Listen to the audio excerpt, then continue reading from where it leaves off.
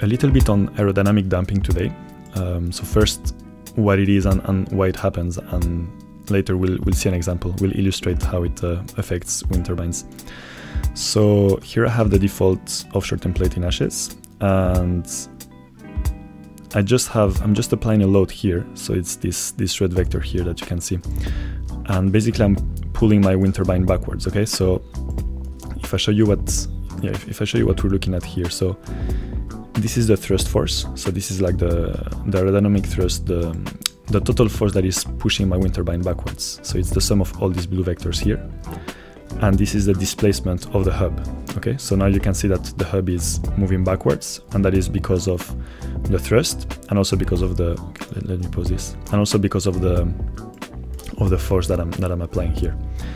And I'm gonna let go of this force at 20 seconds, this one, so it's gonna disappear at 20 seconds. And then, as you can imagine, you know, if you pull something and then you release it, the wind turbine is gonna start to oscillate. So this is what happens now. So we don't have the force anymore, and you can see that the wind turbine is starting to oscillate. The position is kind of going back and forth. So what is key here, and you know, what's the reason for aerodynamic damping, is that you can see that when the wind turbine is moving into the wind, so that's what happens here when the slope is positive, then the thrust, there's like an additional thrust applied onto the rotor. So you can see that, you know, around 21 seconds, that's when the thrust is maximum, and then around 21 seconds is when the hub is moving into the wind the fastest. And then, you know, we reach the maximum, so here the node is not, the wind turbine is not moving much anymore, and that's when the thrust force is kind of back to what it was. And then the wind turbine moves away from the wind, so, you know, now it's moving backwards in this direction.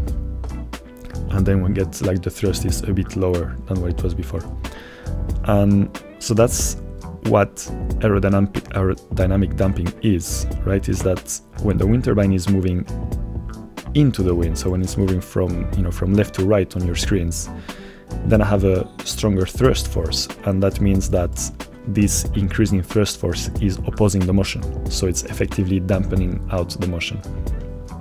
And you can see this very clearly. If I press play again, you can see that this decays very quickly. We have like a strong damping here, and this is really cool. This is really important because, you know, if you have, so right now it was an artificial force that I was applying myself, but if you had like a big wave that starts exciting the tower of the wind turbine, then aerodynamic damping is going to help you dampen out the motion, and it's going to reduce fatigue loads and fatigue damage.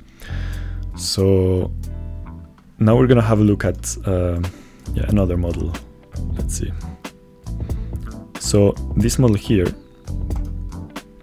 now have two wind turbines, and so they're exactly the same, except that the controller is going to behave differently for the two of them. So here I have like the normal wind turbine in operation, and here I have a wind turbine where we enter emergency shutdown after 5 seconds. So you can see that, you can see how the blades are pitching, and now the wind turbine is stopping.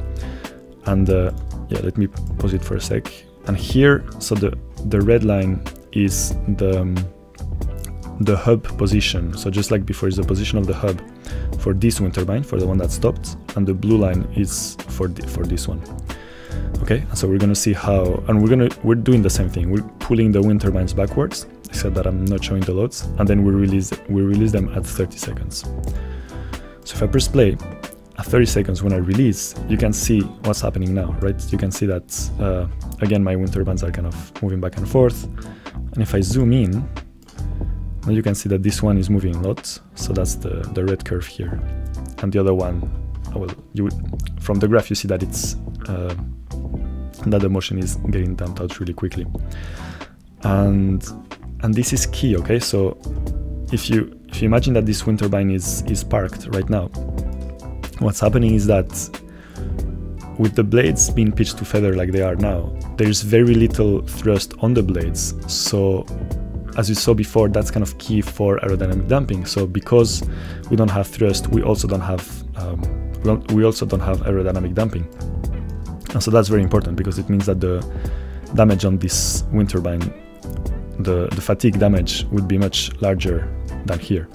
And that's also the case. So that's the case when the wind turbine is parked, but it could also be the case if, you know, if we talk about wave excitation, it would be the case if the waves were coming from a different direction, you know. So if I do this, for example, if the waves were coming 90 degrees, so we'd have the same issue. Cool. So that's a little bit about aerodynamic damping. I hope that this made sense. This is quite key in yeah, when you calculate damage equivalent loads for wind turbines. And yeah, as always, I mean, just don't hesitate to let us know in the comments if you have any questions, and yeah, like and subscribe if it makes sense. Cool. See you around.